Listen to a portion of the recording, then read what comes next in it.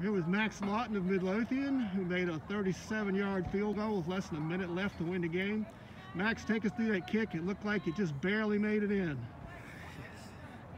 I was very, very thankful for our blockers for holding the blocks on that kick. I mean, it started off to the right, and I'm very thankful it came back for me, hooked back in.